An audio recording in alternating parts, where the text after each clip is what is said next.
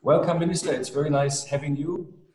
So, cooperative security, as we have envisioned it 30 years ago with the Paris Charter, seems to be under threat.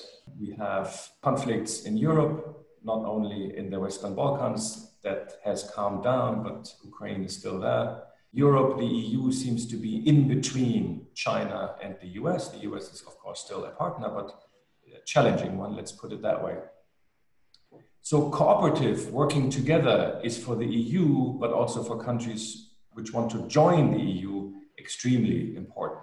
How does that look for North Macedonia from a point of view of a Minister of Defense if cooperative security is so much under threat? Is that worrying you? As a Minister of Defense of North Macedonia, I have to say that we have tried to walk the walk and not talk the talk. And we have really invested in collective security, not in terms of statements and in terms of formal positions, but in terms of how we devised our policies and how we practically approached our neighbors. And we do believe that especially for countries in Europe and for relatively small countries, this is the investment that we can make in collective security. Having two agreements that have closed two very difficult and long-standing issues with Greece and Bulgaria was an investment in collective security. And I do believe that we are seeing dividends from that investment. We have been stuck in a very unproductive dispute with both Greece and Bulgaria. And we have shown that with bold leadership and with a policy that avoids the typical populistic positions, you can solve the problems. It's not that they were easy. It's not that they were, in terms of political price, cheap, but it was very clear that if there is a will, there is a way. And of course, the problem with bilateral disputes is that you have to have the will on both sides. It cannot be asymmetrical, and it cannot arise from one of the capitals. The OSCE now is in trouble, not only from content-wise, but they also have a leadership problem. For North Macedonia, is a platform like the OSCE, which has cooperation in its name, still an important organization for security? Well, we have regretted also the developments in OSCE and the fact that there was no decision made by member states. This is always the difficulty of big organizations. It is difficult to act on a consensus base, but as a platform for discussion, it is equally, if not even more important. But it has to go beyond the discussion. We have all learned the game of having the right statements and the right formal positions. But then we have learned the game also of breaching those words and those commitments. And I think that OSCE commitments are equally valid when it comes to rule of law, when it comes to democracy, and when it comes to the goal of security through democratic values.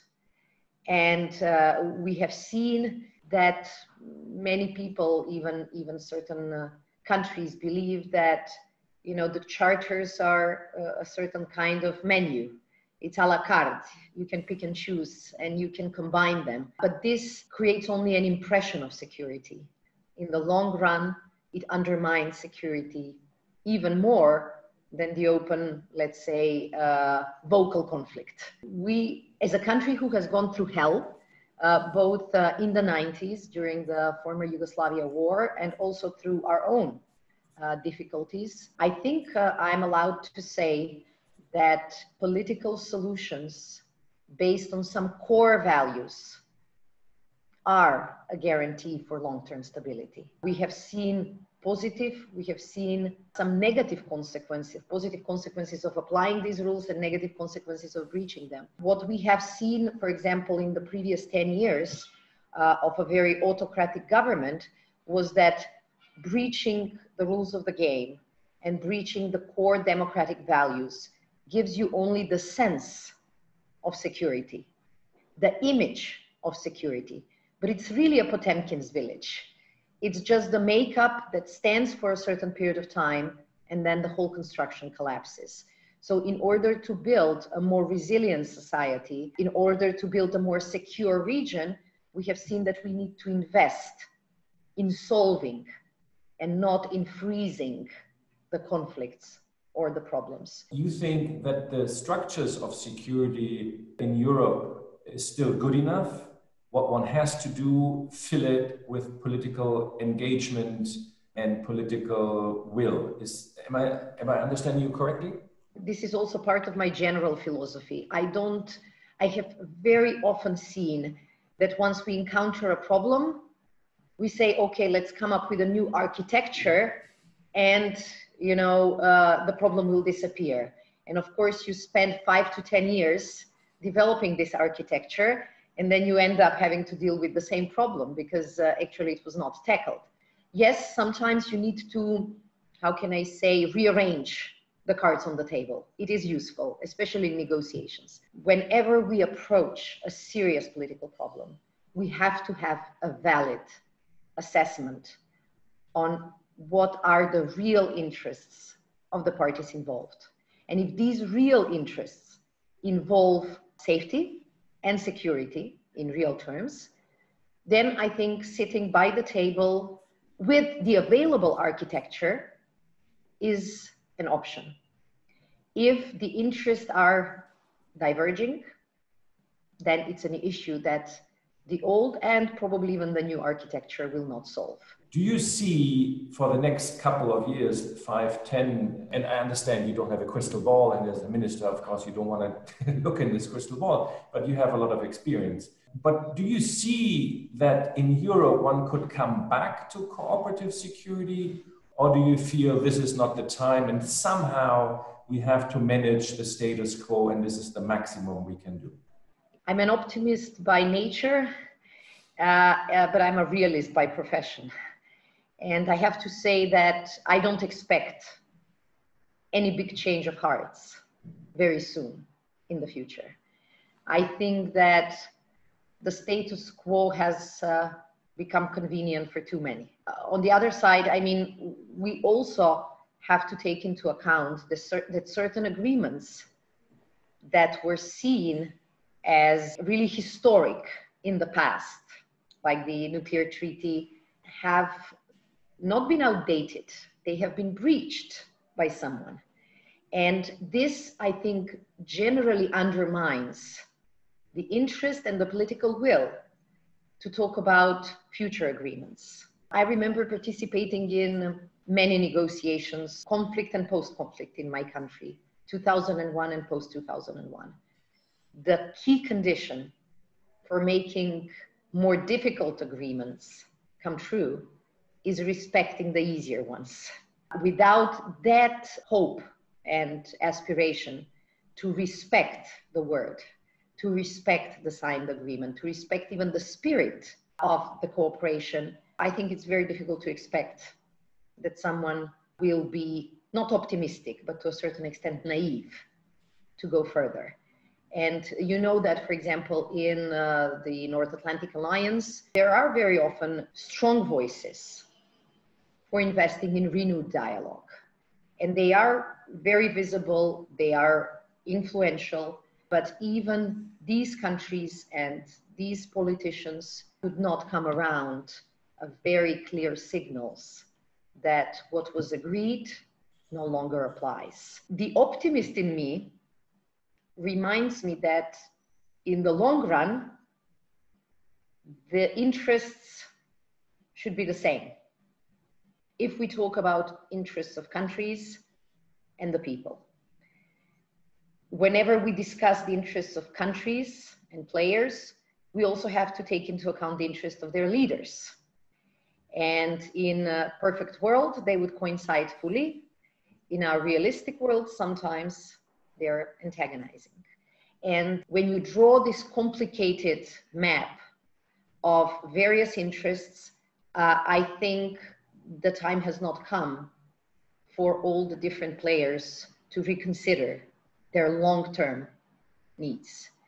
And I think that very openly, quite a number of them have entered the race of power. I don't underestimate the importance of power. And this is why deterrence makes sense. Even when we were talking about negotiations in small North Macedonia, we also had to calculate the element of power. It was either our own domestic power or the NATO troops who were there or the EU monitors who were supportive. Without this element, the political dialogue would not have worked. So I do believe that the right measure of deterrence and dialogue is a good recipe for NATO. The modus vivendi, to find something that we keep peace in Europe, is important, but we are not looking at the moment for a big breakthrough because it's not the time for that. Is that do I understand you correctly? It's easy to say it's not the right time. We are creating our own time, and we are contributing to our future, and we are shaping our period.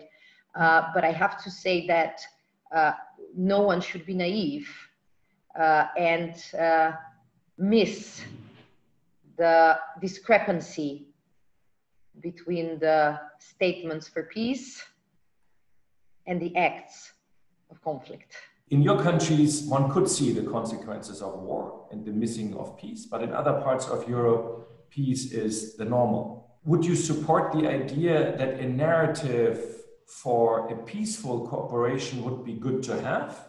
Or do you think it's just good enough what we have at the moment? I take your point, and I fully agree with you that peace is taken for granted in Europe.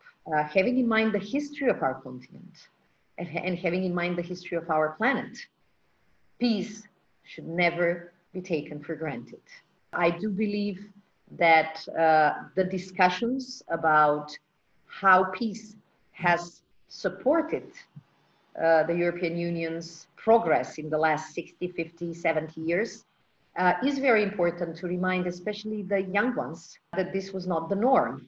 My generation was born in peace and raised in peace.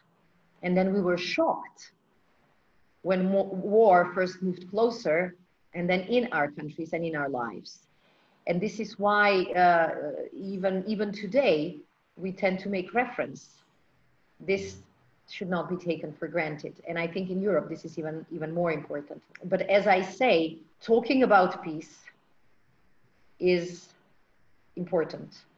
Working on peace is more difficult. And sometimes allowing words to dominate makes us detached from reality.